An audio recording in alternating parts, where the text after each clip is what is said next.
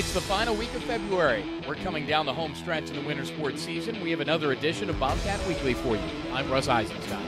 Bobcat women's basketball is eyeing a Mid-American Conference regular season title. With 4 games to play, the 21-4 and 12-2 Cats have the edge over Ball State, the West Division frontrunner. The Cardinals have 3 league losses, and one of those was to Ohio, 60-53 in Muncie a month ago. Saturday, Ohio won 71-55 at Akron. It was the first win in the Rubber City since 2008. Kiana Black had a season-high 31. The Cats are 4 threes away from setting the program's single-season record. Back-to-back home games starts with Buffalo on Wednesday night. Bobcat men's basketball is 9-16 and 4-9 and 7-6 at home this season after Saturday's 64-51 loss to Kent State. That's the 4th loss in a row. All have been by double figures. 4 games remain, and it appears likely the first-round MAC tournament game will be on the road. The Cats did that in 2010 and won the whole thing. Tuesday night is a rematch with Bowling Green at the Convo.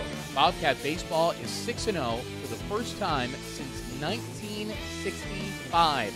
The Cats swept Longwood with snow flying in Georgia 6-4, 13-2, and 7-6. Cody Gartner and Manny DeJesus have a hit in each of Ohio's games. Tyler Wells did his part on Sweep Sunday. He homered twice and drove in 5 runs. Bobcat pitchers have a 2-to-1 strikeout-to-walk ratio through the first 2 weekends. Connor sits his 2 wins. 4 in Atlanta are next, 3 with Georgia State and 1 with Georgia Tech. A Bobcat team has never started the season at 7-0. Bobcat Wrestling finished up the dual portion of their season at 9-6. 25-15 win at Cleveland State on Sunday. It was supposed to be a double duel, but Gardner-Webb couldn't make it. It started with the Cody Walters pin at 174. Ohio took the lead for good with the Taiwan Claxton pin at 149. The MAC championships are up next in Columbia, Missouri. Bobcat track and field was at the Buckeye tune-up, and 3 placed in the top 10 in the weight throw. Denise Rose took second. Taja Smith finished 5th in the long jump. Here's the Bobcat calendar.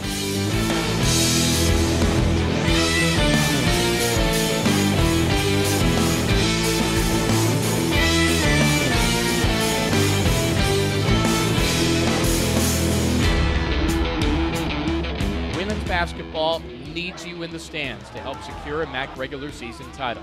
3 of the final 4 are at home. 2 are this week.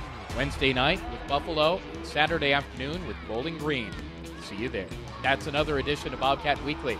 For Tanner Smith and Ryan Cochran, I'm Russ Eisenstein. This is Bobcat TV.